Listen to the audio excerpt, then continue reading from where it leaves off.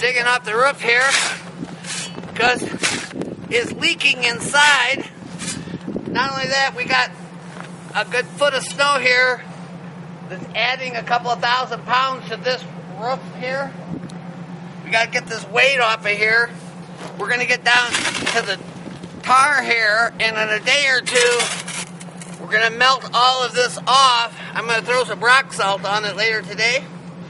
After I get it all dried, then I'm going to tar the entire roof. This is common to have a flat roof, and heat rising causes the ice underneath it to melt and ruin your ceilings inside. It's also possible that with the weight on these roofs, take a look around you here, all of these roofs have a tremendous amount of snow on them.